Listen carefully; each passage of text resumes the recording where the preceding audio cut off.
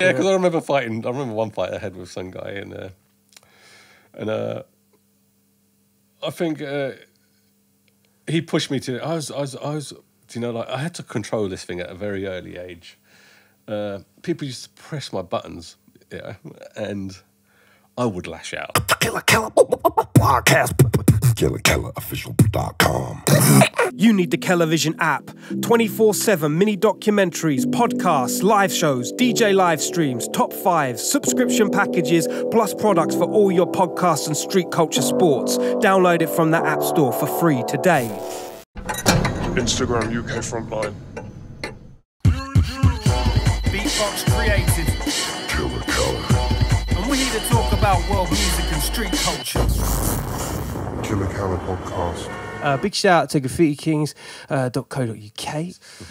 Ladies and gentlemen, it's KILLA podcast, live and direct, Central London on Central as you need to be, all right? Subscribe, share. Sharing is caring. And if you haven't checked out the KELA app yet, 24/7 street culture and stuff for your street sports, we're in it. Big shout out to graffitikings.co.uk. And inside the house today, goosebumps all over the place. You know what time it is. We've got a legacy holder inside. Foundations crew, Mighty Ethnics, crew. I mean, Kings rule everywhere. I mean, what kind of a name is that? Facts. We have got an OG. West London's legendary Skam inside the place. You good? I'm good. How are you? I'm not too bad. Yeah, good. It's sunny, isn't it? Yeah, so it's yeah. a good day. Sun's out. Yeah. Perfect time for talking some b-boy shit. Yeah. Let's go for it. It wasn't a bad intro, was it? I mean, it's really hard to compact all the things that you've done over your career. I think I've been in and out of bits, and like especially growing up in the times we did, everything was kind of new, and scenes changed so fast. Hippies, mods, skinheads, rude boys, jazz funk. It's soul boys. It's everything. Every year was something different. We're talking to an OG. He's already set me up. I'm like, right, go. He just wind it up. I think. Yeah. I mean, it was you. This is the thing with you stepped in so early into the culture. You saw this. It was running in tandem. All these different genres that were passing. I kind of think I was in a sort of melting pot of it all.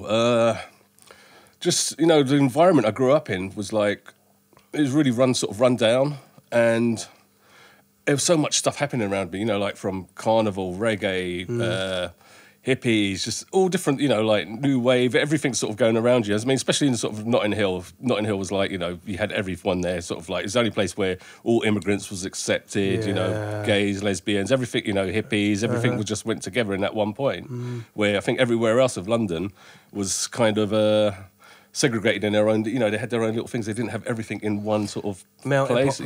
Cliche sound name of Melting Pot, but it's true, isn't it? And Ladbroke Grove, back in like the mid-70s, prior to any kind of hip-hop revolution, it was very hipster, wasn't it? It's quite the hip place to go and very hippie.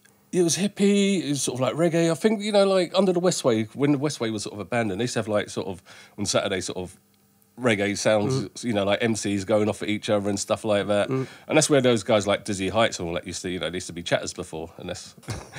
Mad. And they used to, all those sort of guys used to be under the Westway giving it. Yeah. Did you used to see those kind of events? I mean, I used to be running around those sort of places as a kid, because I used to go to school in Oxford Gardens, so I'd be walking past the Westway every day. It's a long walk, I mean, kids don't do that when they're sort of 7 years, 8 years old, walking like, 2 miles down the road or something like that. But the whole of Westway sort of like was sort of derelict and sort of run down. So people used to just use like the bays in between the bays and stuff before now it's all commercialised in shops and stuff like that and businesses. Yeah, it's but true. Back in the day, I mean, if you watch something like that film 10 Green Bottles, is it something Green Bottles? With Danny John Jules is in it. Right. And he's just running around all like the Westway and all stuff like that in Shepherd's Bush, and it shows like how it used to be back in the day. It's quite a cult film that has all the. Let's check that out. Yeah.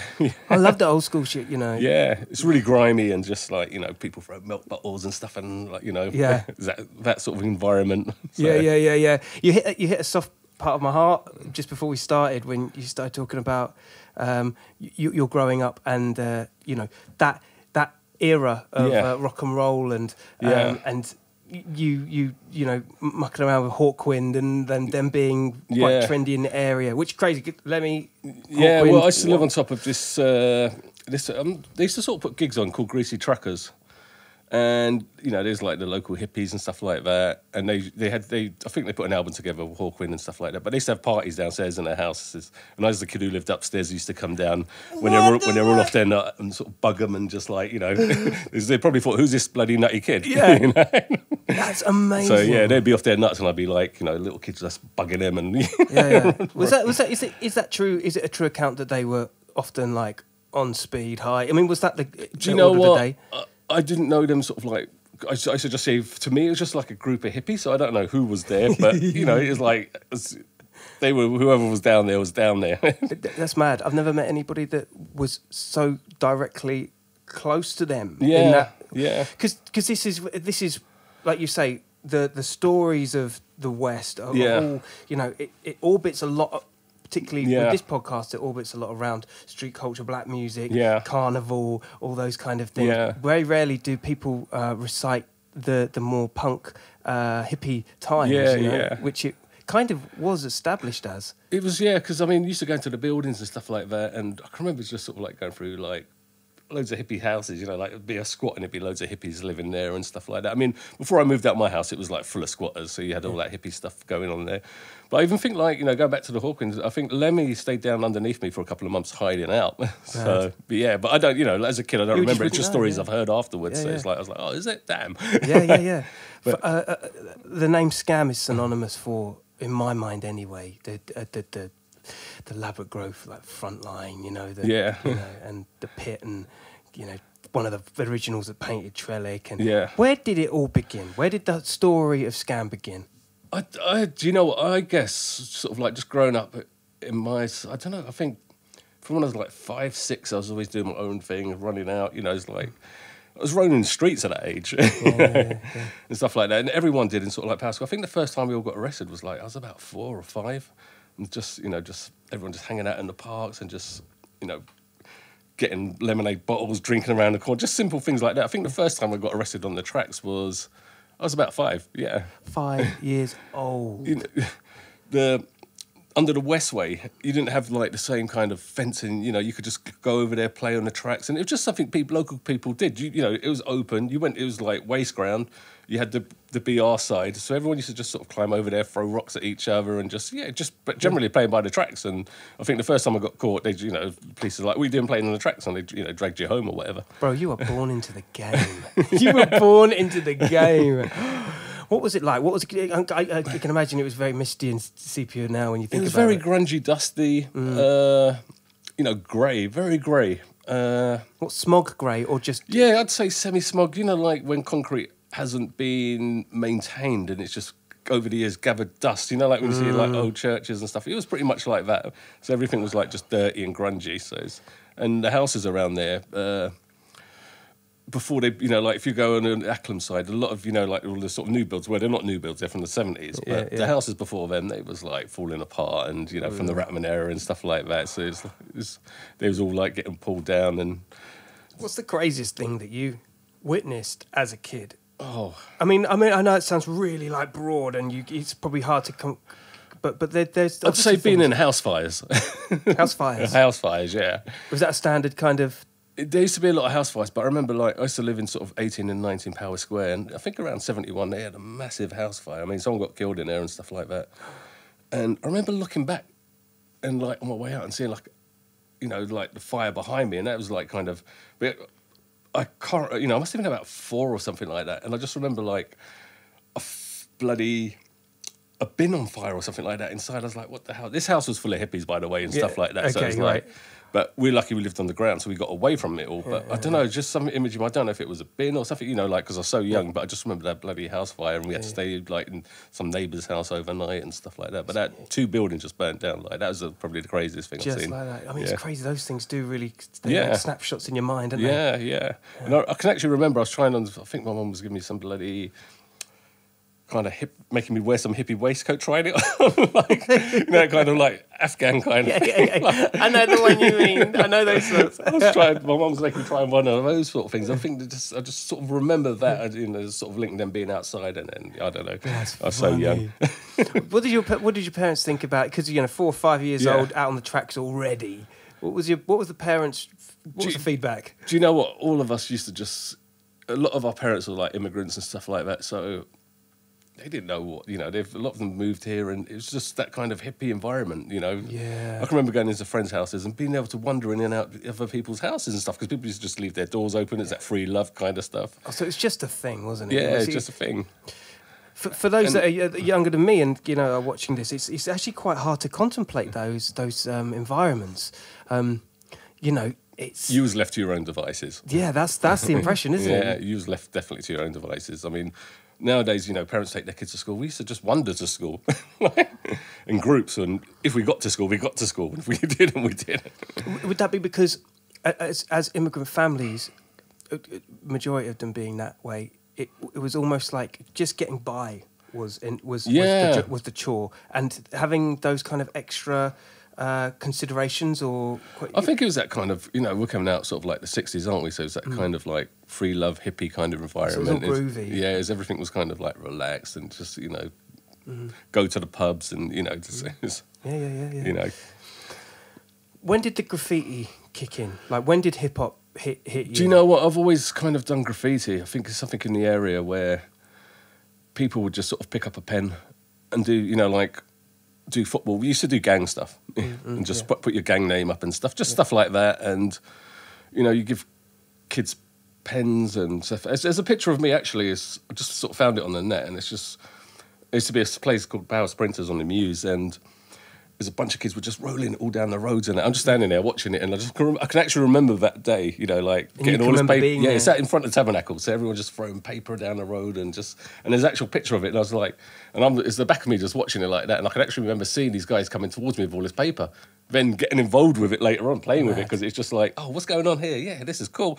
And this is in the middle of the road. Yeah. Talk to me about Tabernacle. Talk to me about that era. Tabernacle, I mean, I used to live on the back of, like, after the fire and stuff, I moved on to 39 Power Square, and that used to back onto the Tabernacle, like that. Yeah. And that was closed for years. We used to think that place was haunted. We wouldn't go in there because it's like an old church. And I can remember it opening up for a day, and they had some sort of, like, event going on in there, you know, like, sort of second-hand, you know.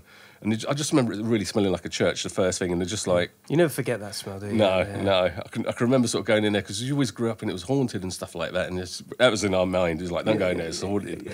So, yeah, but when they opened up the Tabernacle, it was like everything changed. It was, you know, totally different. But it started off in the hut. I think the activists got the Power Square to open up to the public. Right. And then later on, they got to play hut around... like sort of like mid-70s or something like that, and then sort of like as the hut went on, it moved from the hut into the Tabernacle. Wow. So. Do you feel like, because again, you're in these junctures where you see these things take shape and the landscape change. It's like it grows up with you. That must have absolutely been the story along your within your. I think the career 70s space. to the 80s was the biggest change. You know, like new builds, flats, like Wessex Estate being erected and stuff like. Because before then, I can remember playing on it when it's like a building site and just everything sort of grungy. I have to pass that way to go to school and stuff like that as well. Yeah, that's true. Yeah. And like you were saying, you said something just a second ago that everyone was doing the gang thing. Yeah. So graph and tagging and was it before hip hop came about?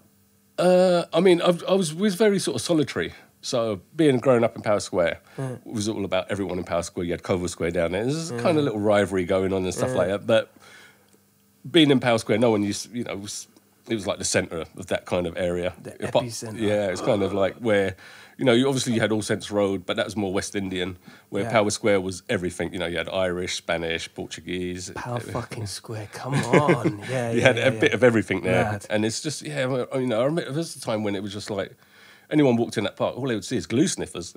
Really? People running around off their head just sniffing glue. It was like a little period of that going on. Man. Glue sniffers, man, they were always... There was a couple of them at my school, and a questionable character. I never understood.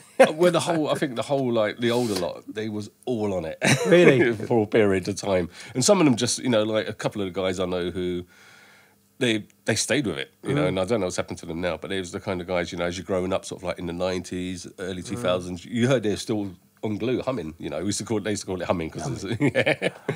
And, you know, you'd be walking down the road and they'd be talking to cars. They'd be like,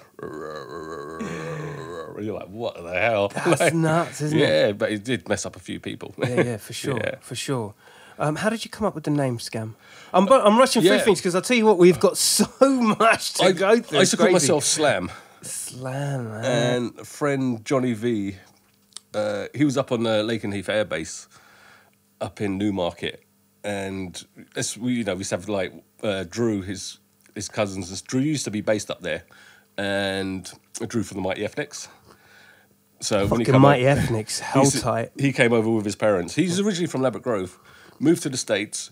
His dad was in the Air Force, so they basically ended up back on Lakenheath. And obviously he's got ties to Ladbroke Grove. He's got his cousin, KD. So I got to know a few guys on the base up there. And I was always, you know, racking paint on there and stuff, because they used to have Rust-Oleums, Krylons, which you couldn't get in the UK at the time. So, oh, yes. Okay. Of course, yeah. So, this Puerto Rican guy, Johnny V, goes, yeah, you should change your name to Skam, because you're always scamming around. And that's where it came from. How deep were you in the gang thing? I mean... I weren't like a gang, like, it was just like your area, you know. You didn't go around fighting people and stuff like that, but we went out around in, you know... Territorial. It was like, you know, like what you're doing in our area or something like that. But we used to, you know, like anywhere, someone comes into your area, you get to know them, you get on with them. So it's just like, you know, we was a friendly bunch. We weren't like going around starting trouble and stuff, but it's just like where we grew up, everyone sort of, you had little generations, the older lot, the younger lot. It's like, I guess, anywhere else. Yeah, and it's a positive energy, hip-hop. Yeah. I mean, let's not forget as well, like, you're deep in the b-boy game. Yeah. Now, not writers nowadays, you can be of any kind of religious musical direction, but I always admired old schoolers like yourself because, or from an old school starting point, because you really did embrace everything, and everything was readily available for you to exploit. You can get on the tracks and paint. Yeah, you could just. do it. Dance. I was always into dance from 7 years old, I guess. And I think it was just like the music, you know. When you're growing up in the area, I can remember just like always pulling my record player to the window, turn it on full blast just to like, you know, play music out my window as you do. And I just always remember sort of like getting into that, and just, you know, like even from rock and roll days, like being into like, you know, watching the Elvis movies and just being influenced by the dance, you know, like their rock and roll dances and stuff like that. Because I can remember seeing people, this is actually in the Tabernacle, I can remember seeing one guy doing rock and roll stuff, and it was, you know, all the stuff where they swing you through the legs and all that stuff on the floor. And I was like, I was in awe of it. I was like, oh, damn, that's really good. You know, because it's not breaking, but it's kind of a similar thing, sliding on the floor. You know, it's not, it's just rolling around on the floor, isn't it, at the end of the day? So, but with acrobatic side to it. Yeah, exactly. And capoeira, that kind of thing. It feels to me, or it sounds to me, that you had all the components in your DNA to apply yourself to every aspect of hip hop. It was almost like you just plugged in. Yeah, I mean, I couldn't rap. No.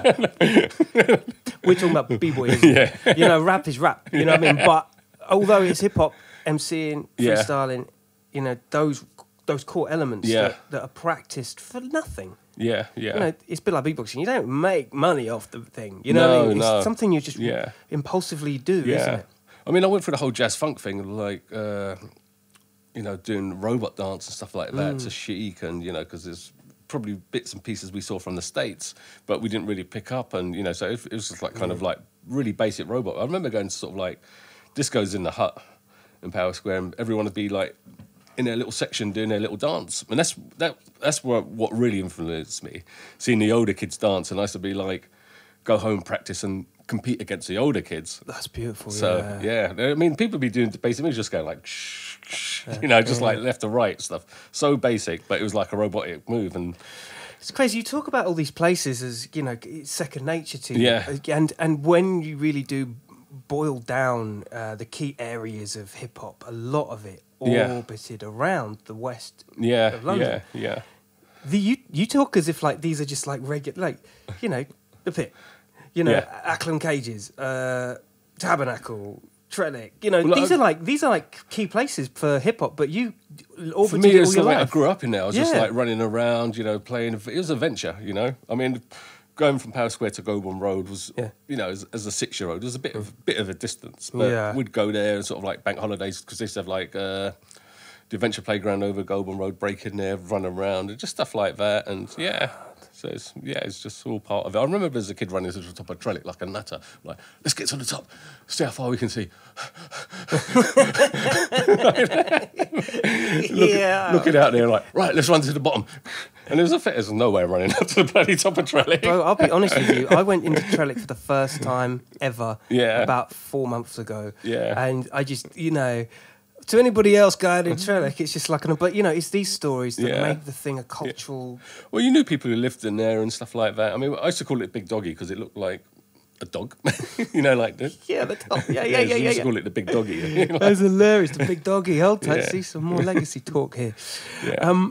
So Trellick, obviously, you know, it's been under threat for a while, and Yeah. you know, you were one of the first people to pretty much write as an individual artist in there. Weren't Yeah, you? well, I think the non-stop art, I don't know Maybe, why. yes, that's right, yeah, yes. I went a bit later, but for me, I grew up in that area because one of our practice spots was next door to it in Meanwhile Gardens. Mm-hmm. So it was like everything used to be, you know. And I think Rich, see, I didn't remember Rich from there because he was a young kid, but he goes, yeah, we used to go down there. You guys used to be breaking in there and stuff like that. So we used to have a little, sick. breaking spot. Yeah, because it's kind of cool. Because what's his name used to be there as well, little Scratch Professor in the back, cutting, practicing. way. They used to let us do little things in there and stuff like that. And so it's like when Jams and stuff like that. not so it was more of a practice place. It's amazing. Yeah, but I can remember the little Scratch Professor coming there when he was must have been, I don't know, 11 or something like Yeah, that. And he used to have like a double deck thing, not 2 turntables, but you know, you used to get the old DJ kind of things. And he used to come down there and practice and stuff like that. And yeah, but you know, you're just like, oh yeah, he's the kid, you know, scratching and stuff like that. So it's kind of, Yeah, Meanwhile Gardens is quite it's quite reserved. It's in a bit of the back end. It's a bit of a no man's land. It is, isn't it? Yeah, so it was like, it was a little kind of, I think it was like a pottery, some pottery place or something next to it. Like, but it was like, yeah, we could go down. So we used to like always, go down there for practice and stuff like that. Yeah. So, The Trellick itself is I feel like it's kind of intentionally been run down for over time, because when I see photos of it from back in the day, it actually looks pretty well kept. I think they went for a little phase with like redeveloping it. Because I looked at a piece I did in '95, and when I saw it redeveloped, they had kind of built the ground halfway up my piece. So my piece was actually in the ground like that. Well, that's So, sick, so though. they've kind of That's built kinda it sick, up. though. Yeah. They kind of built up over it, and I was like, oh, because I think there's a phase where everyone kind of like didn't go to Trellick so much. So you know, I think during the '90s or something. No, me and Kiss went down and just did a little piece each, and it kind of got buried into the ground where they brought the level of the ground up and stuff like that. I guess when you had something like a place like the Pit, for instance, which wasn't too far away. Yeah, well, I always went to the Pit or Yeah. under the Westway because it was like. Westwood, It's yeah. closer. Yeah. You know, to get to Trellick, you just had to walk a little bit up that hill and turn a bit right and then go down. So it was like, You're talking about some of the most dangerous spots back in the yeah. day. But I mean, the Westway was a cool place to hang out because you had the cover of the Westway. Yeah. And, you know, if it's raining or whatever, you just chill there. Everyone, you know, it's like they had the football pitches there. Yes, right. Stuff like that. So, Oh, it's sweet. I mean, the vision of it, magazines use it as a backdrop. It's awesome. yeah. It's one of a kind. But I remember, you know, like there was a time when all those houses were getting redeveloped, and that was just known as Muggers Alley. Right, really. In the 70s, They yeah. were just getting grips Yeah, on. it was known as Muggers Alley. Yeah. And it's just like loads of corrugated sort of alleys, you know, like, because obviously they'd knocked everything down. So you used to get, like, I think I saw a picture of it's quite funny, it's got the police hanging down, like, everyone's in front of, like, Acclaim, you know, sub or whatever they call it now, neighbourhood or... Yeah. And, you know, you've got these police, like, just hiding down the alley like that, watching everyone in front of it. It's Genius. like... It's genius. So you That see- doesn't epitomise an era. huh? Yeah, it's cool. photo. It's so... One photo. So let's talk about K.R.E.W. yeah. So, because obviously, this was because you've been painting with Hate, Foam, Yeah. Casby. You were writing with the likes of. we was all like just local friends Yeah. and stuff like that. So yeah, we're just like homies, you know. Yeah. So Yeah. And as you get to know each other, you know, Coma, Kiss, Yeah. C's, and yeah, you know. Hold tight. See OGs inside the place. But K.R.E.W. Who was in K.R.E.W.? K.R.E.W was like first you had like the Knights of the Turntables, which was Danny John Jules. And Danny John Jules, he used to go over to like New York and stuff, go to Fever Club and all that, and then he brought back what he learned over there, back over here. Right. So he decided to do like, you know, Danny John Jules, Sir Jules and the Knights of the Turntables, which was like all the older lot, like Mono Man, guys like Nutriman, Froggy, just all these sort of guys. And they used to do like the early clubs, like Titanic and stuff like that. And I think, you know, I used to get on with them. I was the little b-boy. So, you know, I remember Dizzy taking me to clubs and stuff like that, like to Titanics, to Camden. I must have been about 14 or something like that. And they're just dragging me along. Yeah, come, yeah, Flash is playing. Yeah, let's go to the venue. And I was like, yeah, cool, hanging out with Grandmaster Flash. Yeah, just a normal night. Just a normal day. So I'd be doing stuff like that. So that was kind of cool because they kind of looked after me, and you know, so it's like, yeah, this dragged me everywhere. Crazy. Yeah. Did they used to write as well? Were they writers and b-boys? No, I think the whole. I mean, I first got arrested for writing when I was like, I don't know, it must have been early teens, and there's nothing to do with like. It was just like tagging up my area, you know, like gang names and stuff like that. And I remember getting nicked and like, right, clean off the wall, mate. Really, we're standing there with a bucket of water trying to bloody wipe off permanent marker on the wall in St Stephen Gardens. Like the cleanest part of the whole garden. Trying to clean it off there. That was the first time. But, you know, give a kid pens back then. I remember just painting stuff and just... You know, all you have to do is look at the Paris Play Hut and it's like the way it's being painted. They actually painted it with spray paint. So there's actually got, you know, like when you've got those old paintings or like hippie sort of stuff, but they've actually used spray painting and stuff like that on it, like that. There's pictures of it and stuff. I didn't know that. Wow, yeah. Fuck. And again, it just feels to me like it comes down a little bit of luck. Yeah. I mean, you got a slap on the wrist for that, you know. And maybe it was a time that it was of the time for behaviours and trends to be the way they were. But you've fallen like it's almost like synergy. I was always into drawing as a kid from 5 years old. It was an outlet. I think growing up in the environment I needed an escape, and I was very sort of independent, introverted, and I used to find my outlets through art and I guess dance. And you know, I remember on Saturdays, like I stood like started off copying the Mr. Men's, you know, we was about 5 or 6. We'd go out to the West End shoplifting and stuff like that. And then come back with our drawing books and just sit there and draw and just stuff like that. Wow, that's because we didn't get pocket money. No. So everything we had to get would be like, you know, we'd be out there racking all the time and, you know. Yeah. But when you end up in a room with Grandmaster Flash or, you know, you get inducted to a particular crew or something, like there must be some synergy to it where you're like, hey, I'm doing something right, no matter how wrong it is. I'll take that back. It wasn't Flash, wasn't there. It was Melly Mel and the Furious Five. There we go. Hey, listen, to the point, absolutely. It was Melly Mel and the Furious Five. But I just remember just hanging around with them and, they're like calling and, you know, I was just like a little kid like, oh, what's going on? Yeah, cool. I'm running around the hotel. Yeah. You know? But again, like if you've got to rack and get paint and do get pens and... Then you get enrolled into crew, and then you're associated with breakdancing and DJing, and you're at a young age. It's almost like synergy. You should be. Do you know what? I think everything was normal. Yeah. Nothing was out of the ordinary. You know, you had grown up in that environment. You know, you had friends, parents who were musicians, who was artists. You grew up with like loads of recording companies around you. You know, you had Virgin, and you know, like the amount of recording studios and stuff like that. Everything was just normal. It's like, you know.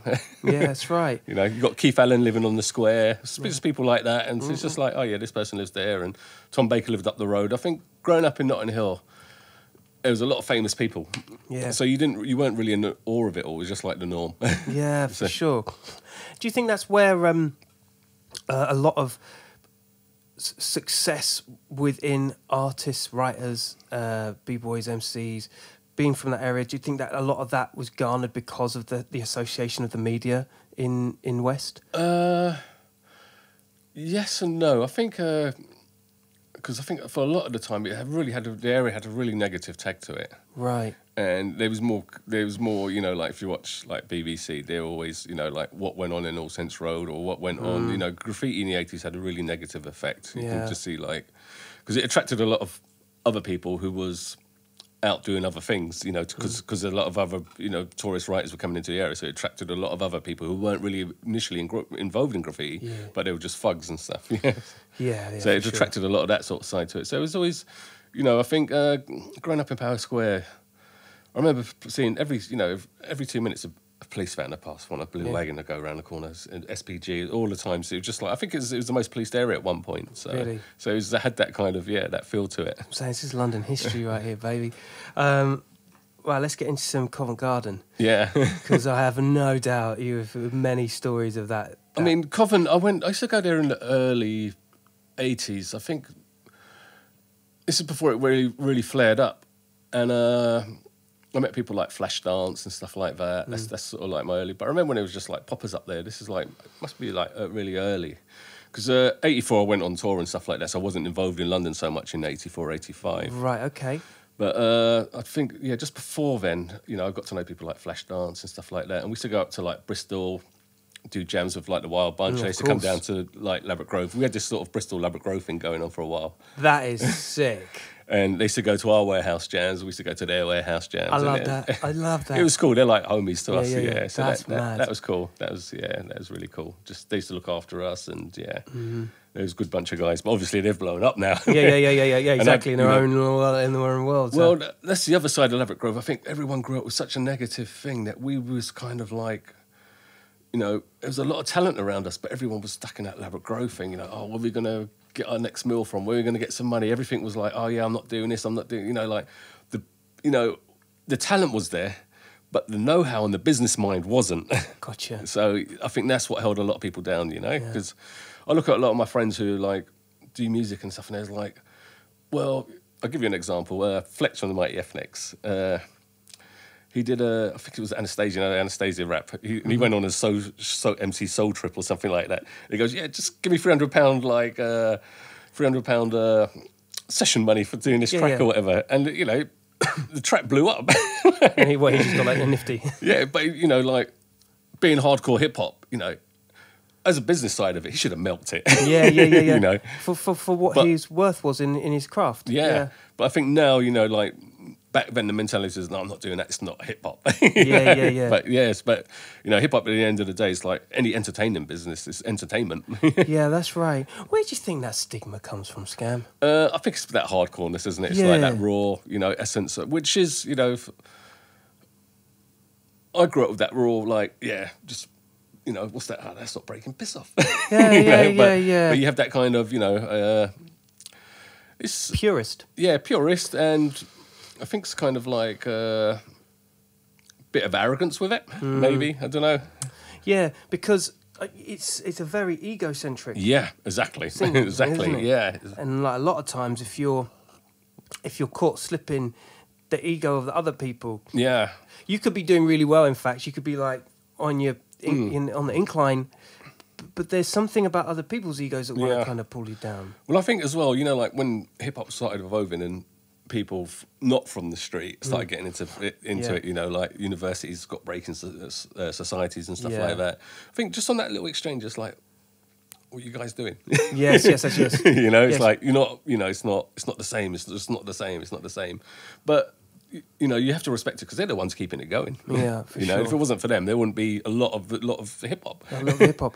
Yeah, I've talked to a few people about this before in the past. You're actually a really good person to refer to on this, but I feel personally like you have to learn the vocabulary of a culture, and knowing that this, because of my age, because of my colour, because of my upbringing, I feel like I can't just step in and suddenly be the best, blah blah blah. You've got to really love it and adopt to it and speak the language and know the codes, right? I think that side of it's lost now. Yeah. So it's like, you know, because you can watch YouTube, and a lot of people learn from YouTube, and you know, fair enough, because they're keeping it going and stuff like that. Yeah. But you know, I think what it was and what it is two different things.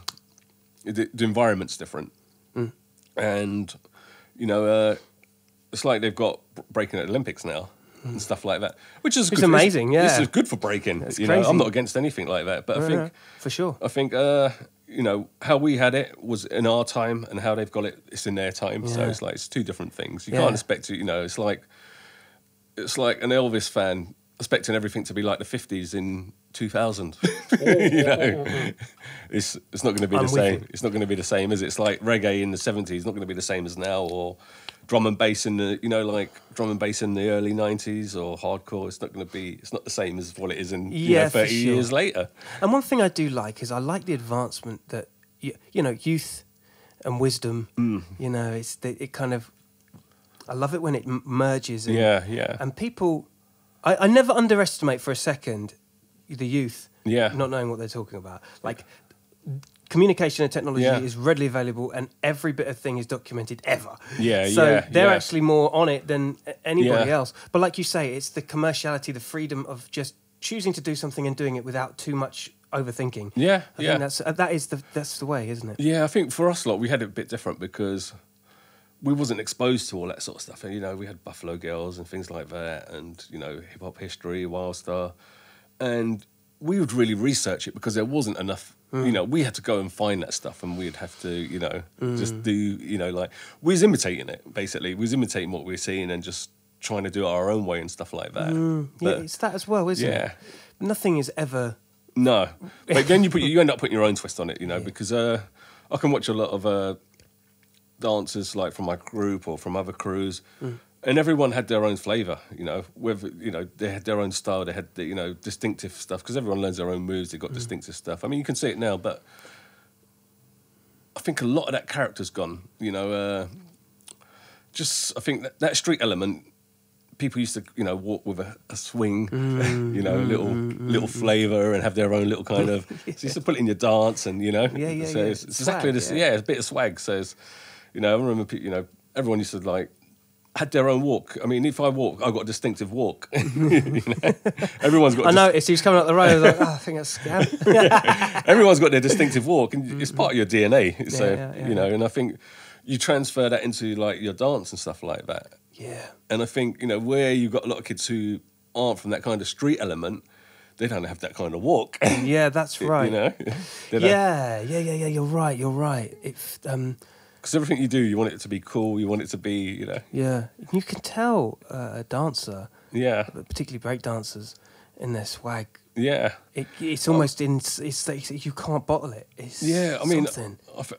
I think my early I think far back as I can remember of it as dancing was doing, like, the bop.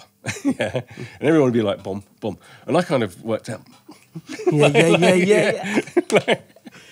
He gonna start dancing on the show next. Come on. So I kind of used to, like, go low and just try and do it cool and stuff like that. And it looked far removed from the bop. It just looked like something I was doing, like, I don't know. But it's an interpretation, and it's adopting it to your own. Yeah. And if you had all the coordinates, you wouldn't do it the way you do it. Yeah. Well, I think a lot of people used to do the bop and go, like, oh, God, I can't even remember. It's like, they used to go down, stick my leg out. Then I used to just kind of start sliding my leg here and like, just sliding it instead, and just bits and bobs like that. Yeah. So.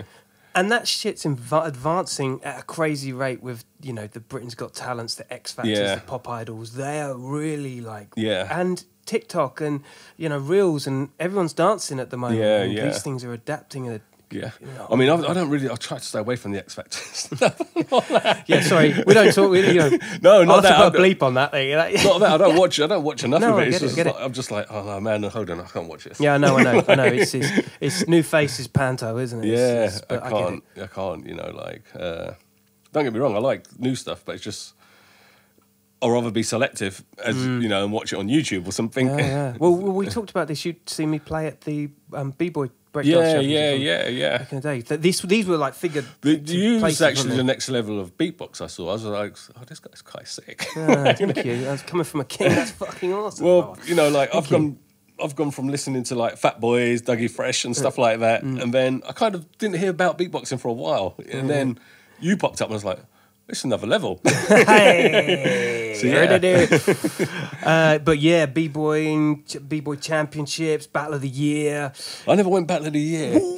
That was crazy. Yeah, I never been. I mean, our DJ used to play there a lot. Lacey, I don't know if you know Lacey. Oh, rest in peace, Lacey. Yeah, he used to play there a lot, and he used to just tell me whatever. I was meant to go there one year with him, and he's going, oh yeah, I'm just going to set up a stall or whatever, but I just never got around to getting to it. Battle of the Year. I don't know. I just. No, I know. I don't know. I think my second time of breaking wasn't like the first. You know, the first time we used to do like a lot of illegal warehouse jams, and it was just like, yeah, can't wait to get there. Yeah, electrics. Yeah, you know, stuff like that. And you know, I remember going to Electric Ballroom, and it was like jazz funk. First time I went Electric Ballroom, I just threw my guts up all over. Or was it just a lot going on? It was I was just having a smoke, having a drink, and just like mega whitey. And I was like 14 or something like that. I just remember having to run out of Electric Ballroom like. I was, you know, like a lot of the guys I was hanging around with, like 3 or 4 years older than me, up to 6 years older than me, and stuff like that. You know, mate. When you talk about ages and times and that you were and how old you were when you were doing them. Again, it's you've had so much life. Yeah. For the ages that you were doing these things and getting into the scene. I mean, as a kid, if I went out of the house by midday on a Saturday, I thought I'd wasted the whole day. That was like, I've got to be out of the house, you know. Now I hear kids just sitting in their houses all day. It was like... Yeah, I need to get out there and do, you know, adventure, get up to no good, get up to, you know, everything was like, you know... we used to be in the square. I remember digging moats around there. Just bored there. Let's dig some holes and let's dig moats and let's hammer some nails in. And we used to like have campfires going on. Everyone would be sitting around campfires and like, you know, just being productive. You couldn't do that now. No. There's a ton of health and safety. No, the environment's different. You know, you'd be there and you'd have people like Boots from, you know, banging out steel bands, making drums and stuff like that for the carnival and stuff. And so you'd be like hearing it all, like some like people going bong, bong, tuning in, bong, bong, bong, bong. Crazy. I'm surprised you haven't gone to the Battle of the Year. Actually, when I'm thinking about it, more thinking about it now, I'm like, that's an epicenter of... Do you know what? I think a lot of it as well. I think growing up in Notting Hill, we had everything on our doorstep, so we didn't really need to venture out too far. Do you think that was a London trait? Because, you know, you talk about going to Bristol and stuff, but... Yeah, I think a lot... Complacency, maybe? Well, I think, you know, like nowadays, you've got kids and they can't go up the road down from one estate to the other estate, you know. It's so messed up. Yeah. But I think back in the day, it was more... West London, South London, East London, North London. You didn't, you know, it's full of, you know... South London was always popping, though. Yeah. That's up there with West. But I think there's that territorial thing where a lot of people didn't want, you know, like people from West didn't want to mix with South. And, you know, people didn't travel as much. But why is that? Why, you know... I think it was territorial. I think it was a lot of territorial. It's, you know, like, it's... probably stems from football. Yeah, you know? yeah. You know, Arsenal, Chelsea, QPR, you know, every, you know, skinheads. It's, you know, gangs have been going for years, hasn't it? You know, even bloody rock and roll, Teddy Boys. They had gangs from Teddy Boys days. Mods v Rockers, and all that stuff. So I think it was just a general thing like West London, South London. You know, yeah, because it's always kind of West and South, wasn't it? Yeah, it really was. Yeah, because East. I mean, you know, East has become synonymous for grime music and their take on it. But I think people just didn't travel as much. I think because East was kind of... I mean, I used to travel a lot as a kid. I remember going on trains to Amersham and stuff like that. Well, you toured. You said, like you were saying, when... Oh, no, this is just jumping on trains. So just getting around? You know, like... Let's just jump on the train and see where we can go. I remember, you know, I don't know who else used to do it. We used to do like Red Bus Rovers, just get buses into the countryside and crap like that. Red Bus Rovers crew, come on. Come on, comment below. Yeah, we used to just get on buses and travel and stuff like that. And I mean, I used to go over south a lot because I used to do a lot of stuff for Hip Hop Connection magazine. So they used to get me doing stuff in the rec centre, dancing and stuff like that. Sick. I mean, that's how I knew your name, through Hip Hop Connection. Oh, okay. And Represent magazine. You know, these kind of things are popping off the time. Is it true that you gave Deal Real its name, the record store? Yeah, because they was going to call it Real Deal and they was humming about with it and stuff like that. I mean, it was just a hangout spot, you know, Pete and stuff like that. Yeah, hold tight, Pete. Pete's like the coolest guy, isn't he? Yeah, he's the sweetest dude. Yeah. And big up Tony as well, Harry, all these guys. I keep meaning to get up to watch his show, but it's a breakfast show. Yeah. I told him he needs like a drive time show. Yeah, like a 5 o'clocker. Yeah. Deal Real, man. I mean, for anybody that doesn't know what Deal Real is, it was I kind of got to know them when it was in Notting Hill. I think when it was Handspun. Of course, yeah, Handspun, yeah. Yeah, because of Cook. Do you know Cuckoo? DJ Cuckoo.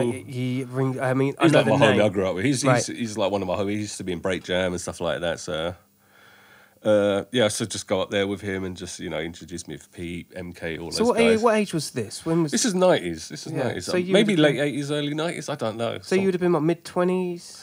Early 20s? God knows, I can't even do the maths. It's all become one big blob of timeline, isn't But it? it's maybe around there, I guess. Yeah. Yeah, maybe mid-20s, early 20s, I don't know, something like that. Yeah, I think just going there, I got to meet those guys, and yeah, just hanging out with Peter and all those guys, and just that kind of pulled me back into the scene because I went on the rave scene for a bit, just doing that as what everyone else does, a bit of hardcore here and there. Of course, yeah. Now, I love that scene. Yeah. Searching for muddy fields and So you used to do that as well. So hold on, actually, before we go down that road, Ling. yeah. Because you wrote Ling as well, didn't Yeah, you? I mean that's how the older lot knew me as Ling, Ling and stuff like. So it's like, and my brother gave me that name from the water margin from Lin Chung, but back then it sounded like Ling, so it's Nice. So, See, a bit of intel there, a bit of history. so everyone called me Ling, and a lot of people think that's my name. Really? Yeah, so I've always gone by nicknames throughout my life. Yeah. And you just used to write them. Yeah, so a lot of the old lot, they're like, Ling. I was like, I think a lot of people in the breaking scene knew me as Ling in the early days. Really? Yeah, so it's like kind of, it's, going by two names. Yeah. If I probably went by the one name, I'd probably be more known. Yeah. Well, yeah, but... Is what it is. Yeah, and when you say Skam, again, like, look what we're dealing with here. That name is handspun, deal, real. Yeah. There's your... And crew as well. Like, these are your DJ B-boy foundations of... and then you've got the Graff, then you've got all these things. Like, Skam kind of embodies all of those things, doesn't it? Yeah. I guess so. Yeah. Trust me. Foundations. Yeah. We will get into the rave era, but Foundations as a crew and collective, like, how did this all? For you, how did it come about? It was like I'd say it was Polsky, Johnny Drills, Kammer, and myself. This is a breakdancing crew, by the way, guys. It was like this is like late Covent days, like '86, when everyone kind of stopped breaking, and we're still trying to, the diehards. Yeah. Like, let's go Charon, all four of us. Yeah. It's not like a practice. No, I'm glad we're on the right timeline here because we Yeah. still are on that Covent. So much history here. Going, so what happened? We're just all hanging out and just because back then everyone used to tag. It was just like, even if you was a b-boy, you had a tag, regardless of how crap or good your tag was. So everyone used to tag up and stuff. But I got to know those guys at the end of the scene, like 86, 87, stuff like that. So it's just. We just kind of held it on. We was trying to dance and keep it going, and I think but that time sort of breaking was fading out. But it's kind of fading out. Then we had a little comeback bit where we did a bit of dancing on the Jailbreak track for Paradox. I don't know if you've seen that video. No. Doing a bit of a. I'll check it out. Yeah, doing a bit of breaking on that, and then kind of we just sort of still hung out together and stuff. And the rave scene came in, it took us away. Everyone's getting a bit naughty at that point. So just went away on the rave scene. And when that sort of died down, I just went straight back into breaking and stuff, hip hop. How did it feel? Because I watch a couple of like BBC. So if I've had a bit to drink, I'm sitting there watching old Top of the Pops or something like that, just for kicks, And around that time, there was this crazy transition of the underground being prominent in the charts. Yeah. You would have like Soul to Soul next to, I don't know, Culture Beat or some shit. Some European stuff. Rave was definitely absorbing every other genre, wasn't it? Yeah.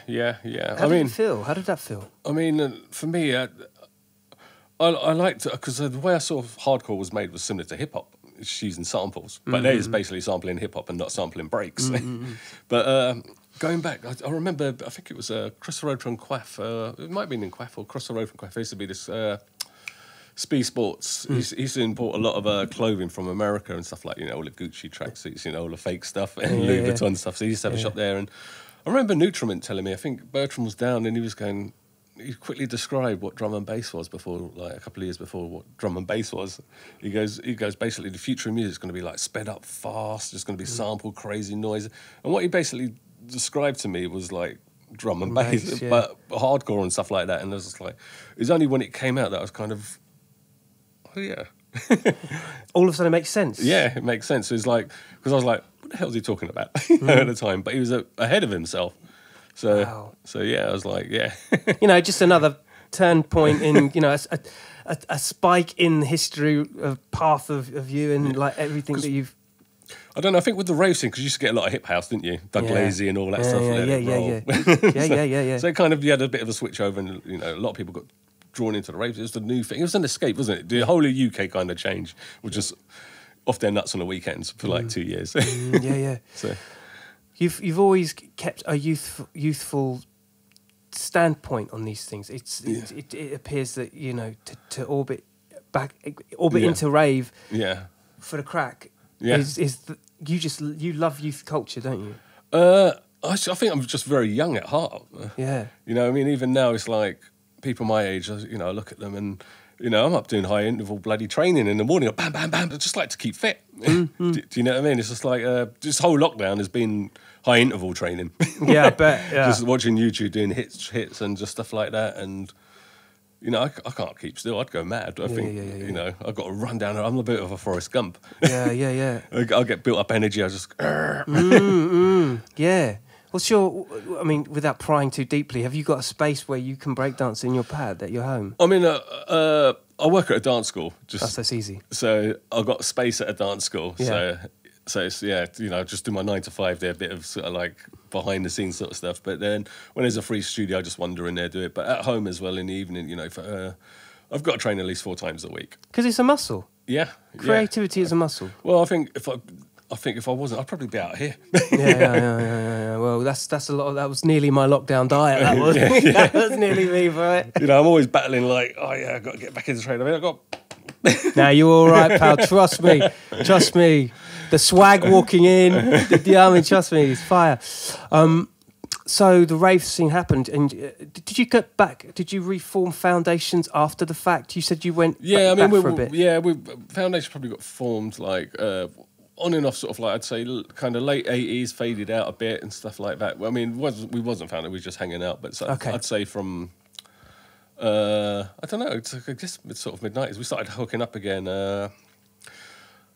Kind of hooked up with how this one I got to know James Lacey and those guys. I think they was around the Covent days and stuff like that. We kind of all joined up. Sky was around, and don't know if you know. Do you know Sky? DJ Sky?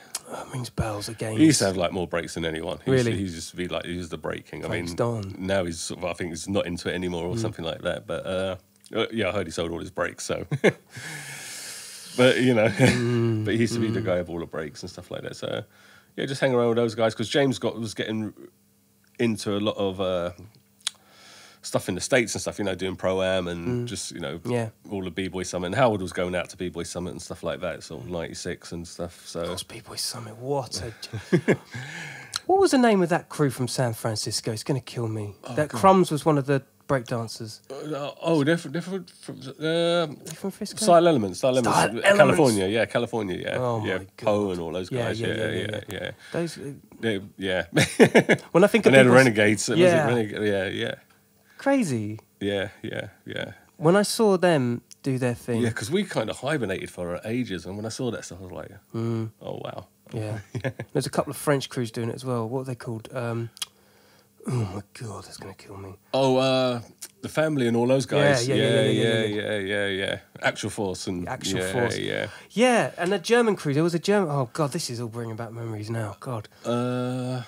So many crews just started popping up everywhere, didn't they? I mean, I remember the Out of Control lot when I was touring Denmark in '84. Yeah, because I was living out there for a bit, and I remember like seeing Steen and those guys and Kenneth, Wildcats and stuff like that. And then when I saw them on sort of like the Battle of the Years, I was like, oh shit, those guys are still going, you know? So I was like, oh shit, you know, while I've been like... yeah, for sure. In raves and stuff, raving it up and all that stuff, and yeah. You had to quickly go and sharpen up, like you've been doing it. Well, so I was like, damn, those guys are like next level. Because, you know, I think B-Boying in the UK... As it was phasing out, that's when everyone was getting really good. You know, everything was getting polished up. Combinations were happening, and you know, you're talking like '87. I think the diehards, you know, just still sort of keep going. That's when everyone started like it transitioned to sort of like it was that little peak, and I don't think a lot of people saw that because it was overshadowed by you know house dancing, kid and play stuff, and you know all those kind of jumping stuff. over the arms and kind of. We almost felt persecuted. Like, we didn't rolling around on the floor. It's all about hype dance and all that. Yeah, kind it's of all about that stuff. So he was kind of like, oh, you're still doing that? It's like, because everyone was kind of fashion guy. I was like, I'm not into the fashion. I'm into b-boying. Yeah, exactly. But then you become the grumpy one. When at this point, I'd like to shout out Second to None, Born to Rock, Scarecrow, Sin Stars, like, you know, all the originals, and the people still doing it now, you know. Because, you know, like, Second to None, I think it was them I saw in acclaims, and a few of them in, what's that club in Leicester Square? I forgot the name of it. Spats. No, one Leicester Square. You know, so remember seeing them in a few, because you went to the odd hip-hop jams, and they'd have a few b-boys there. And, you know, it's those guys that's like, oh, they're the level. Like, there's, you know, they're dangerous, man. Yeah, they gave me, like seeing them, it's like, you know, it's like, oh, those guys are doing it. So it's kind of like, yeah, I liked what they were doing. There was like a second wave of b-boying, probably around the 98, 99 mark. And I think a lot earlier. Yeah, it just started coming up. I remember seeing them in clubs. All of a sudden, clubs were opening up to the idea of b-boying. And I think those guys, because they didn't stop, they kind of kept it going, and so they kept it being exposed and stuff like that. So you know, I think a lot of people should give them a lot of props for that. That's right. I'm telling you, man. Like, b-boying don't get enough talk on this podcast. So you know, for the youngers out there, check that shit out. It's fire. And you were also in Bad Meaning Good. Yeah. I mean, it's another seminal documentary. I used to do a lot of stuff for Westwood, like a lot of his sort of warehouse, you know, backdrops and stuff like that. So yeah, I used to do a lot of kind of stuff like that. Because you ended up touring and all this sort of stuff. Did shouts like that where you got exposure on a more commercial level? Because Tim Westwood was like, he was pioneering from the jump, doing the b-boy stuff as well as the hip hop. Yeah, you know what I mean. I think Westwood liked the Elaborate Grove scene. And because I remember him, like when he was doing Blues and Souls, and he was like taking pictures of our graph. And I think Drew and me saw him, we started throwing stones at him, like, hey, get away, stop taking pictures. Because, you know, to us, like, he's like, you're putting our pictures in the magazine, where's the money? Yeah. Do you know what I mean? And I think he thought, oh, yeah, that's raw. Yeah, totally. So kind of, you know. And again, this is where the clash of, because it's like, you know, that's that kind of mentality we had. We're not doing anything for free. We didn't care about the exposure so much. It was like, you know, if you're taking, you're getting money from Blues and Soul magazine, we want our bloody money. Yeah, totally. He's getting paid. I mean, it's also the punk scenario where people take photos of the punks, but they should really be getting paid for the photo. It's the same principle, right? Yeah. It's like what people do now, don't they? It's in the West End when you get those statues. If you take a picture of them, you've got to give them some money, haven't you? Yeah, that's the way, right? Yeah. That is one of the biggest arguments in Graff. And how do you combat that? How do you? I mean, obviously, it's one different thing if, like, I don't know, Vauxhall or you know, Mercedes take a piece. Yeah, because sometimes, you know, you'd be like in the shop in Portobello, and you see a postcard with someone's graph on there, you know, and you'd be like, oh, okay. Someone's getting paid. So, yeah, you know, they've taken pictures of someone's piece and they're selling it, you know? Yeah, for sure. So, for sure. Without giving the artist any sort of, you know, contribution of, you know, not even a thank you. Yeah, exactly. Yeah. You don't even do the research. No, just, that's a nice picture. Make posters, cards, sell them, bam. The same argument where people use graph in their music videos. At least tag the artists in the I remember seeing one of my pieces, the bad piece. And I saw Big Audio Dynamite dancing in front of it in one of their videos. Obviously, BAD, Big Audio Dynamite. Of course. And then suddenly the penny drops and you're like, I've been done. Yeah, basically. I've been done. Basically, like, where's my money? Yeah. Well, he only lives around the corner, so you can always go and have a word. Yeah. Well, I mean, he grew up in the same bloody place, Power Square. Yeah. Of course, right? Yeah, and there was this whole punk fraternity. I mean, Glenn Matlock don't live too far away from here and all that. Yeah. I mean, we was always kind of a bit more. We're into soul. We're not into the punk scene. Yeah. So is that kind of like? Yeah, what are you doing? You bloody crusty, you know? You can't really dance to punk unless you're pogoing around. Well, we used to call a lot of them kind of squaddies and stuff like, just, you know, you go to a warehouse jam, it's full of that. Yeah, that's right, you know? Yeah. Because I was thinking about sort of warehouse jams and just like some of the early ones which don't really get mentioned. Like, I don't know if you remember the Mutoids, Waste People and stuff like that. They used to set up like villages and they'd have like a warehouse jam in like King's Cross in the old. Could have been like one of the Bagley's places or something like that. Yeah, I think I've seen like a. And they would build like all these like they'd have like water locks in there. They'd build like these bridges going over in all these Mad Max vehicles and stuff like that. It's bloody off the wall. That sounds insane. It's sick. This is like maybe 86, 87. It was really underground stuff. Blade Really. Runner shit. Yeah, basically you go in there and it'd be like, they'd have vehicles like with mad, just looking like spaceships and stuff like that, and building like these bridges over these like waterlock sort of part of the warehouse where, you know, you'd have to basically, you couldn't walk through it because it was covered in water, so they'd build like these mad bridges, Mad Max type bridges, and it just looked like futuristic stuff. That's just blown my mind, bro. That's mad. Yeah, because I don't know, things used to be different, didn't they? Yeah. Warehouse jams were, you know, mad.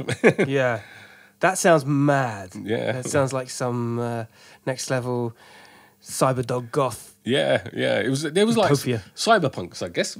Yeah, cyberpunks. Yeah, cyberpunks, I guess, but just not, you know, you'd probably curse you if you called them cyberpunks, but, you know, they're building futuristic stuff, and yeah. Mad. Again, just highlighting your interest in the creative arts and stuff. So, you toured. You've done a lot of touring. Just bits and pieces. I mean, just like breaking over to like certain parts of Scandinavia and stuff like that in the early 80s, and that was a hype. That was like, you know, it's like 1 minute I'm like bloody breaking in Power Square and bloody concrete and stuff, and next minute I'm bloody doing 3 shows a day in, you know, and like just getting that really took my level up, because, you know, the amount of dancing we had to do was like, I'm just travelling around Denmark and stuff like that, and I got to know some really good friends and stuff, and you know. Wow. Did you ever go to New York or with the Two Life Crew thing? Any connect with Miami? No. I mean, I've been to Miami, but I've not during those times. Drew Flex and I-Rock of Mighty Ethnics went out there and just chilled there for a while and stuff like that. But Dave's a cool guy. I used to go up and hang out with him on the bass and stuff like that. No way. I remember, because I think he got involved into DJing through coming down to London and seeing what was going on here. That's crazy. And yeah, and then going back up there, and he was on the next level. I mean, I probably saw the essence of Miami bass being made at that point. That's what I'm thinking. Yeah, because he was from LA, and he was into really that kind of like, you know, that electro, kind of planet rock and stuff like that. I remember the first time he's the first person I see play a record backwards. He got a bowl and put it on his turntable and like a bit of blue tack, turned the head of the stylus upside down, and then played the record backwards and stuff like that. And, what? And I think, you know, just seeing that in the early days and just stuff like that, it was like, jeez, what a creative. Being on the airbase, you've got nothing else to do but just go. Yeah. He must have been just like the go-to DJ guy there. Yeah, but I think, you know, a lot of people didn't realise, because he'd be playing at Carnival with us and stuff like that. Yeah. And not a lot of people, you know, just, you know. How did it feel to be a part of that inception, and for Two Life Crew and that whole scene to blow the way it did? Well, I think, I don't know if it's because Drew used to be the rapper. Yeah. And Dave used to be the DJ. Yeah. But they used to be poppers.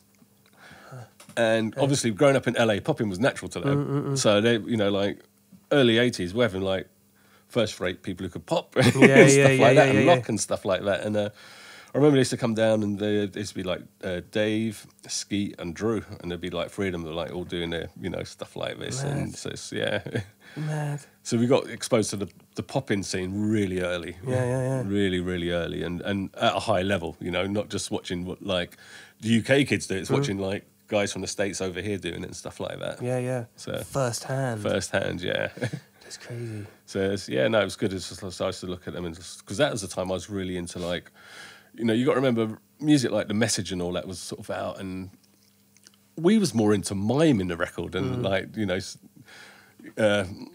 kind of cut through the park and, you know, keep my hand on my gun, with a baseball bat, all that stuff. So we used to mime out the records doing robots and crap like that. When you know, I remember my friends used to be around my house on the weekends and stuff like that, and these days we used to smoke or whatever, and I was the entertainment. Just, you know, put on a message and start dancing for everyone. I'm kind of like that when I have a few drinks. To be fair. Don't know about the message. There's no real message in my mania. But it was just like that, you know, like the breaks, and these are the breaks, you know, because we came from, you know, like, I think for the UK, hip hop came through jazz funk, a lot of it, you know, like 1 minute you're listening to Northern soul kind of stuff too, huh? No, I think it was more for us, like, it was more like, because we went through that whole Chic, Good Times and Sister Sledge thing, and you know, like being the soul boy, and then, you know, that kind of Earth, Wind and Fire thing went in, you know, you started getting records like Tyrone Bronson, the Smurf coming in, Yellow Magic Orchestra, and stuff. I remember doing Robot to Yellow Magic. Kraftwerk, were they heavily influencing? Yeah, I think you know bits of Kraftwerk, but I used to listen to more stuff like Yellow Magic more kind of groovy stuff. more groovy, more funky. You know, you can boogie down to town. Let's groove down. I can't sing. Hey, come on. I thought I'll put a few bit of compression, but also tuning fine. Needs it. Tell me too. You again, you've alluded a bunch of times to have been the first in situations where American imports and people from the States or other countries and records were being passed direct from these places. Yeah. Again, I guess it does hark back to the geographical place of West. Futura came over. And I know you've told this story a bunch of times. But that was with the Clash and stuff like that. Yeah, but you were there. You took the first photo. Had the Ling piece over top of it. Yeah, that went afterwards. I did the Ling way after. Did you? Yeah, it was way after. That was way after. Like, yeah. I was just like, oh yeah, because you know, it's my hanging out spots and stuff like that. So yeah, you just see stuff like that and all that. But yeah, as you said, with the Clash, they lived in Power Square and stuff like. Because apparently, Rocksteady was staying there. What? Yeah, I didn't get to see it. This is what I've been told, so I don't know if this is truth or not. But apparently, those came coming into the Tabernacle. Like, no way. Well, I think when they first came over, they was with the Clash and stuff like. I don't know because I think Rock City came over to Olympia, didn't they? They did the National Panasonic. That's right. Yes. But they also came a year before then, when it was just mainly all is the punk rock scene. So I guess that's kind of where the Clash. That was the conduit that brought them over. Yeah, I think that's the first time they came over. Man, I wish I was there. So apparently those came walking into the Tabernacle like with a graph on his back. I don't know. This is what I've been told. Yeah, folklore shit. So I weren't there. Mad. I weren't there that day, and I was like, "What?" Yeah. Why weren't I there? All those times I'm there, and I'm not there. I was like, "Is this true?" And he's like, "Yeah." I was like, "No, yeah." Oh, man, that's going to be embedded in folklore history. So it's like, you know, just stuff like that. Because they came over, like, I think they did the National Panasonic thing, obviously, the American McLaren thing or whatever. But they also had a punk thing there, which I guess might have been Clash orientated or something like that. I don't know, because, you know, they lived in Power Square, so... Yeah. So I don't know. Yeah, Futura. This has been another folklore piece of you know. I'm just trying to join the dots here. Yeah, so it's like, oh, and believe me, I'm trying to keep up. Yeah. Because again, just you know, maybe I'm going too fast. But I think the whole art thing in Notting Hill was, you know, I think a lot of the influence around there was from the hippies. You know, like they used to do a lot of murals, painting buildings and stuff like that, and just doing a lot of, you know, everyone was just into like painting stuff. What do they think about when the likes of yourself and Foam and well, we all had a negative attitude. I mean, really, we was like street kids. Yeah. You know, but I think a lot of them, because the housing trust gave us permission to paint on all the sides of their buildings. Oh, right. And GLC were throwing money at us to buy paint. So... Really? Because when the GLC was closing, they had to get rid of their funding. Yeah. So everyone was putting in for grants. And so the Tabernacle got together and put in a lot of funding into, like, basically... to do murals around the area and stuff like that, to do art projects and stuff like that. I mean, we all got tracksuits out of it, linos and stuff like that. And wow, you know, we had a manager in the UK as well, where we was touring the UK, going around doing shows, and so it's kind of it's kind of cool. So sick. Yeah. And this was kind of, I guess, this was like a bit of a breeding ground for creativity. Yeah. At that time. But I think the negative thing, we was always like arguing with each other. You know, things like. We'd be doing shows, oh yeah, we want more, we want this, we want that. So we was our worst enemy as well. Because you weren't appreciating the time? I think just the negative thing, like, you know, like if we're doing shows and stuff, people wanted to get paid and stuff like that. So it was like, and we was hungry kids. You know, we had nothing. You know, you didn't have anything. So it's like, whatever you did, you know, that'd be like your food. Yeah. You know? I think there is a thirst for... at the next level, or at least a commodity that allows you to progress. Yeah. And it's hard when you come from a background where you have nothing. Yeah, and you fight and flight. It's crabs in a bucket, I guess. To a degree. I mean, I'm only guessing for the time. And you're getting exploited everywhere you go because you don't know the business side of it. You got the talent, but you haven't got the the know-how and stuff like that. So everyone's just exploiting. It's like when we went on, we was probably doing 3 shows a day. We should have been getting paid loads. I don't remember loads of money. I just remember living. Yeah.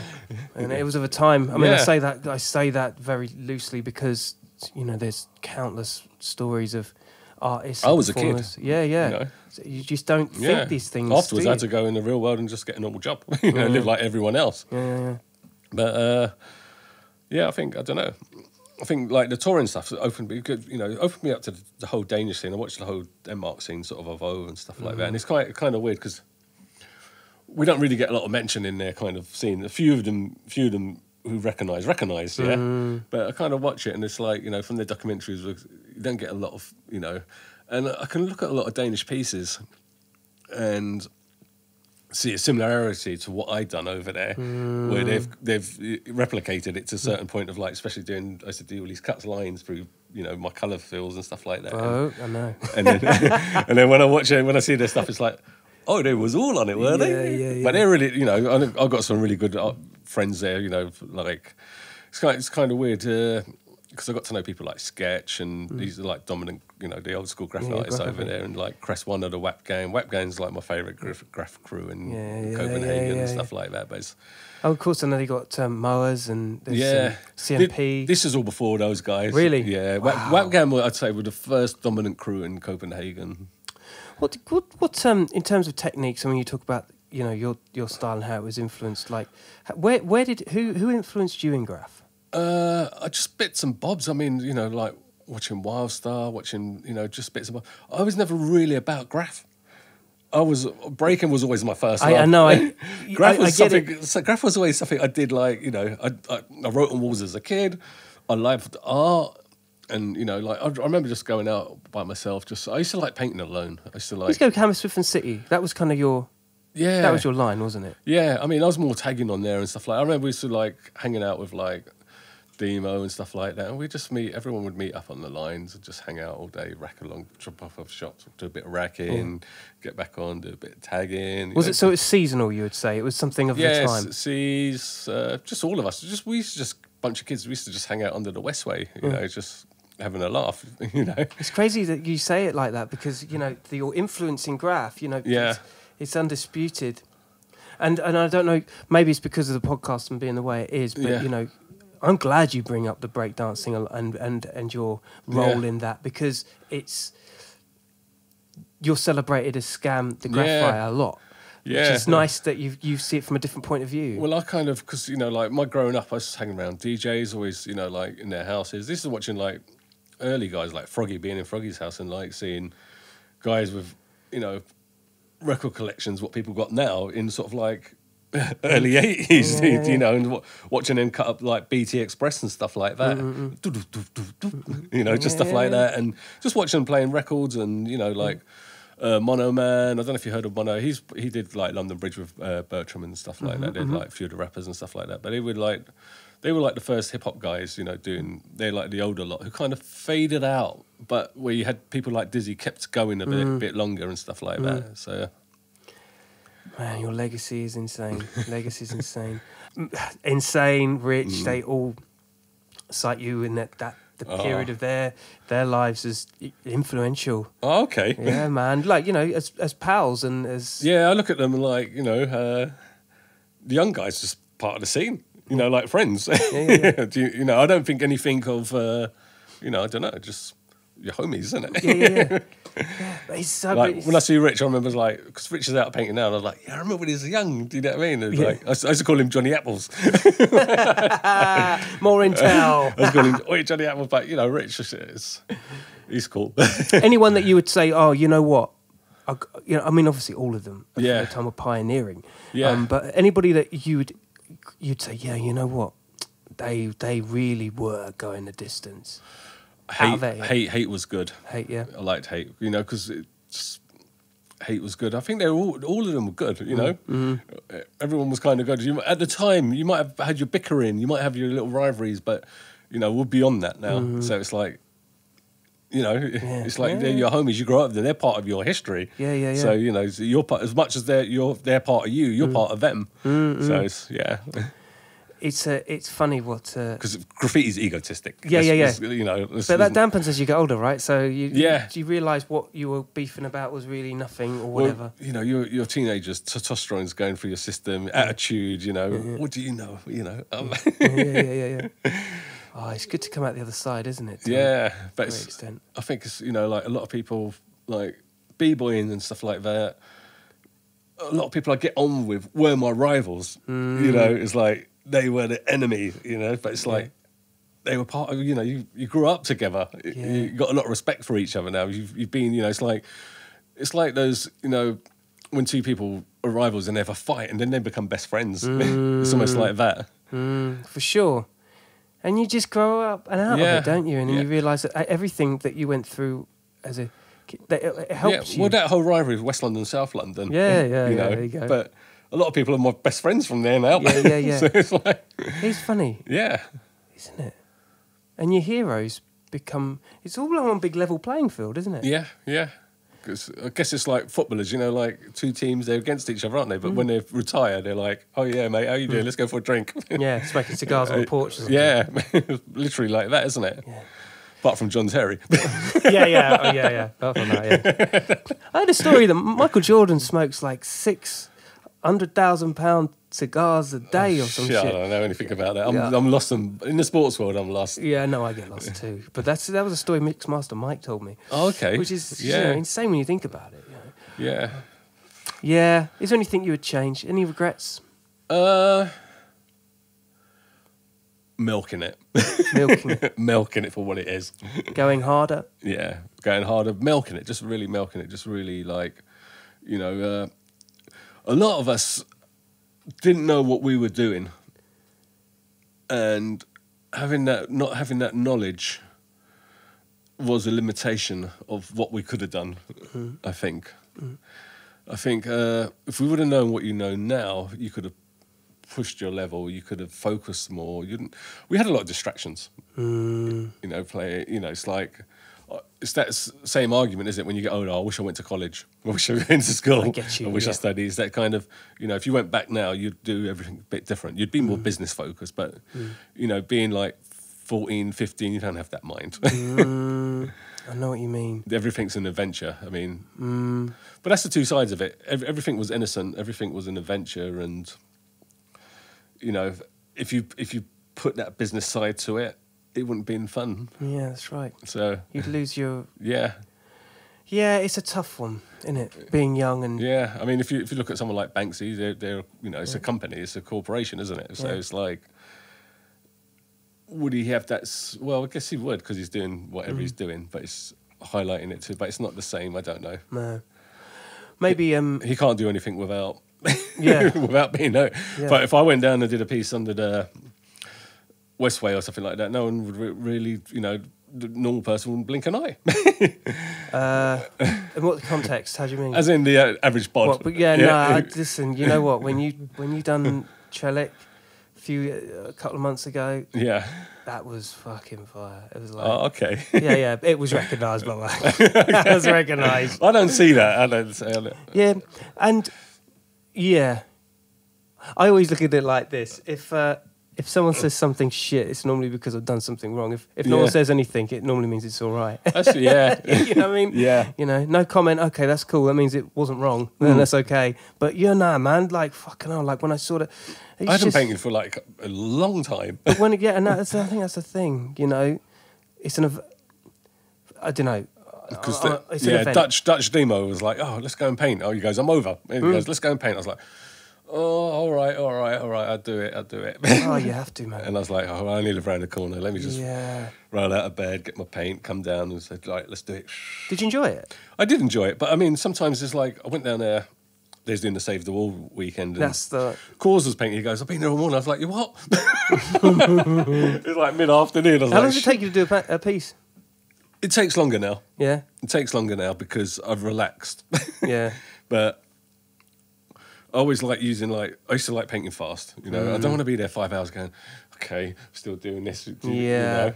But kills the energy, doesn't it? Yeah, it kills the energy, and I think it's like, you know, painting a piece for 7 hours is like, I mean, people do it now. That's how long it takes. People take weekends on it. You know, like Caesar to spend like 2-3 days painting a piece, but his artwork reflects that. You know. Yeah. And it's the same when I saw Causing. It's like, here's what I was, but you look at his piece, it's like, yeah, it's a sick piece. Do you know what I mean? Yeah, that's right. And you can see the time put into it. Where I'm like, I just want to go outline, fat cap.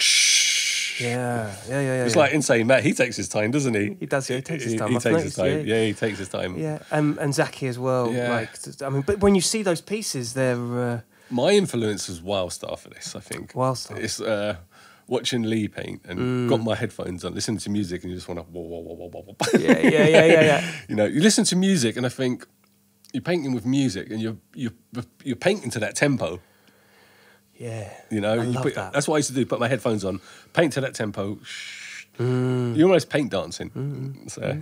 Ein said to me he didn't listen to music when he was painting. I found that really interesting. I was like, yeah. But I'm sure there are a lot of writers that don't. But there's something about a mood and a tone that you paint. Well, I guess, you know. I mean, as a kid, I had my headphones on all the time. Yeah. Just like, you know, you're on your BMX, you've got your headphones on, listening to like scratching. Yeah. Or the bridge, or, you know, just grooving down the road. So, yeah, I think when it comes to painting, you just put that thing. You know, we imitated Wildstar and stuff like that. So our mindset was like in that.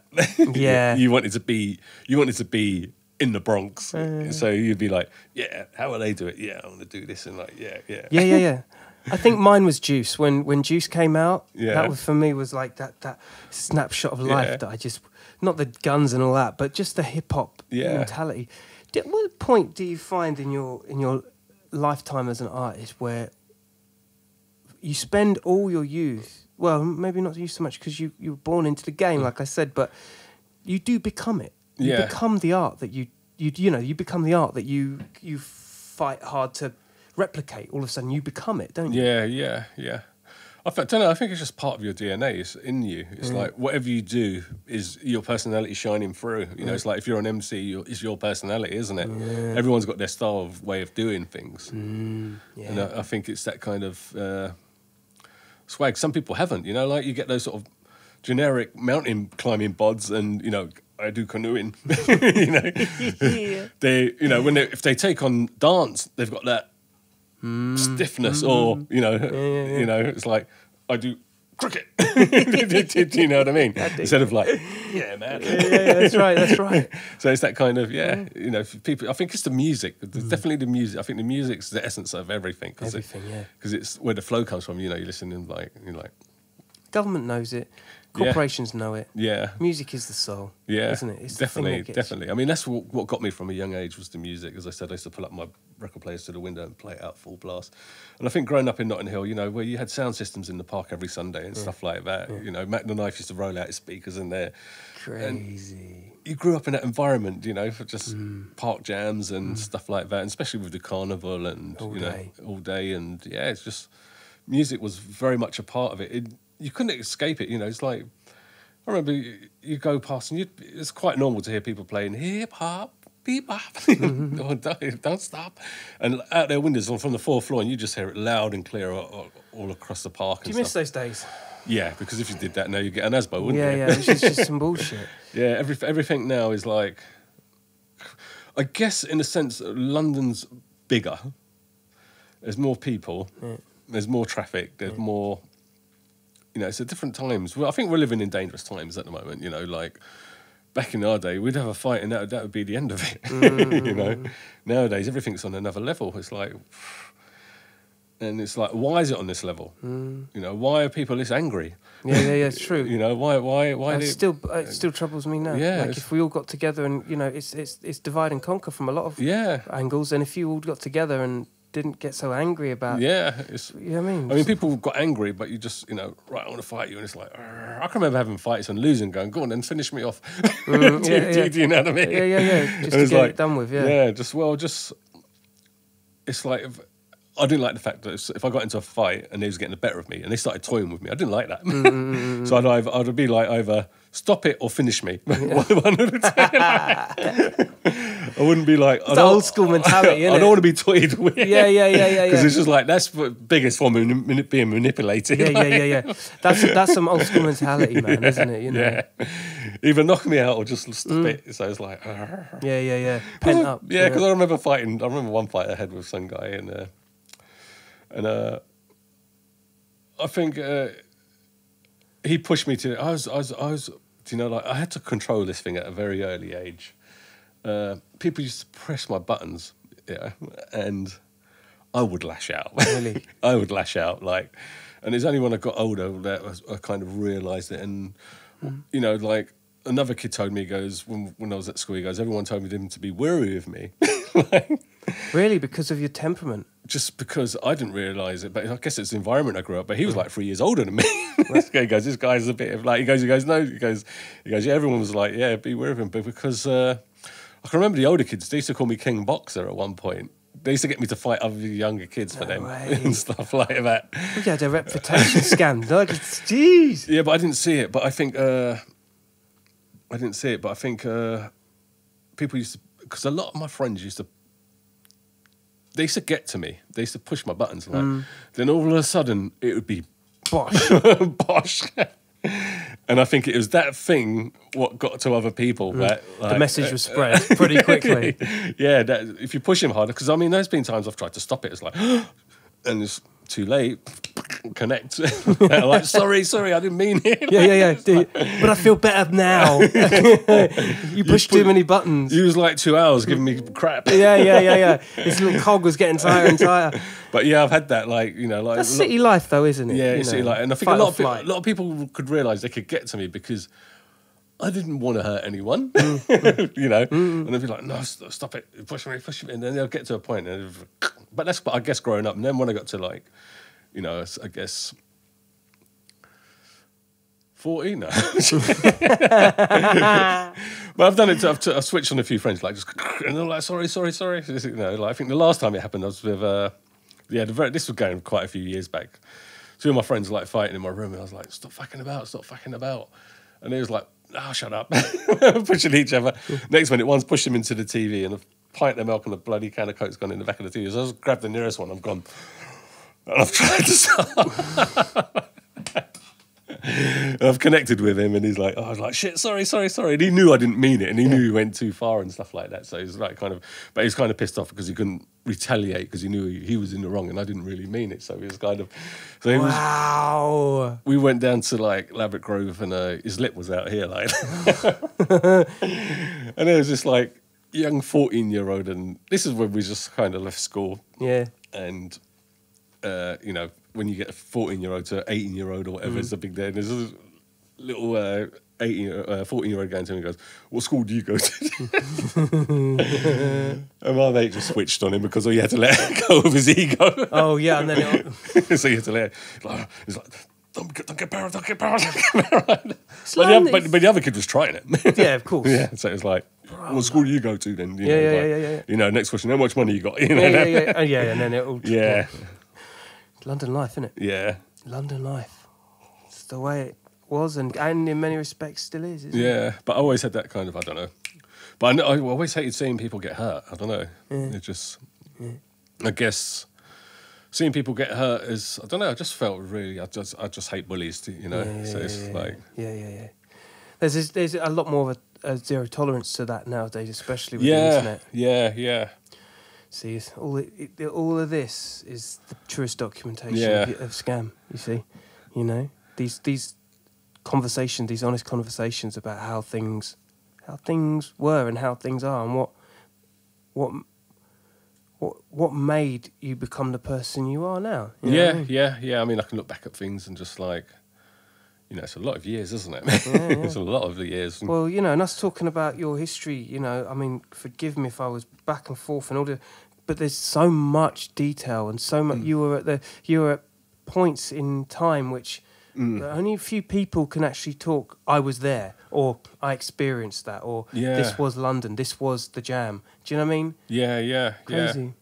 I don't know. I think it's You know, because I remember looking for warehouses and stuff like that to hold jams in and stuff like that, and going. It's just, I think it's hanging around with older kids, growing up in that environment. You know, I can remember like just running around recording studios, just let's go to Virgin. They've got Asteroid Machine. You know, chilling out in there and be like, oh yeah, you're all right, yeah, playing the asteroids. You know, crazy. Just people passing you by, like just you know, I always remember running around record studios. There's places of adventure, weren't they? Yeah. So it was like and. You know, having all this on your doorstep is you know, like living in Power Square. I remember I used to hang out with this one girl, and you know, her parents like, you know, she had spiral staircase. You know, like you're next door to a millionaire, and you know, you know. So I used to live in Oxford Gardens for a while, and Branson was my bloody neighbour. So, so it's like.